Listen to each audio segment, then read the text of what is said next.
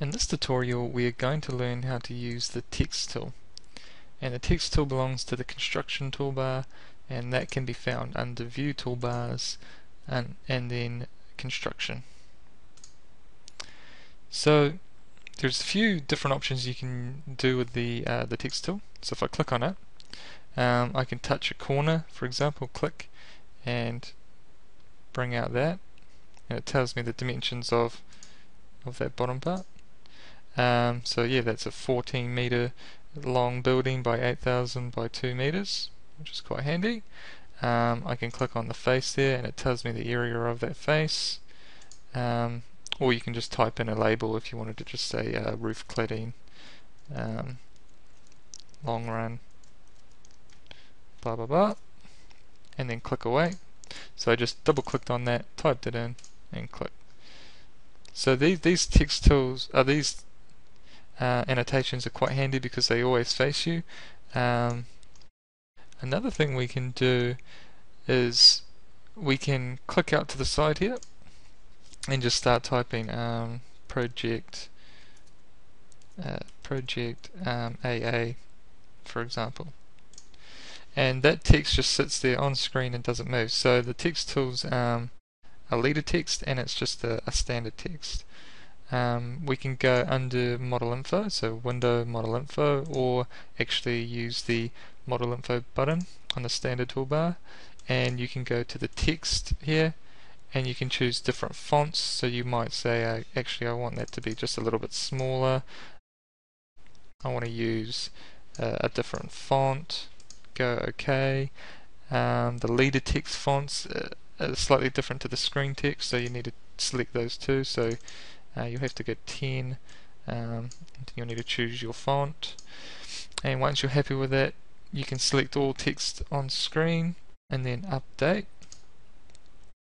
Then you can select all screen text as well and then update. Okay, so you've got full control over how you want that. You can also choose for the leader lines. If we select all again, you've got closed arrows, but you've got dots and open arrow. And then leader, we can have a push pin or a view based, but we use push pin for that. Okay, and you can see we've now got an open arrow and slightly different cladding. Slightly different font for our notes.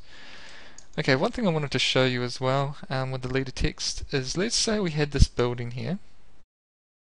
I'm going to right click on it after selecting it and then make it a component. And I'm just going to call it building AA. Alright, so it's very important when you're making components to give it a name that relates to whatever you're trying to do, and make sure that replace selection with component is ticked, and then say create. Okay, so now that it's a component, we've saved a little bit of info with that component. So when we use the text tool and we click on the building, it tells us its name. So that's quite handy, because when you've got lots of components and you just want to quickly label them, you can just click on that and it remembers that information. And again, if we were to wanting to do that particular text where we found the dimensions of the building, we could right click and edit the component. You just can't quite see it because the dialogue's off the screen. Right click, edit component, get the leader text and put the text inside the component, and then you'll get that dimension.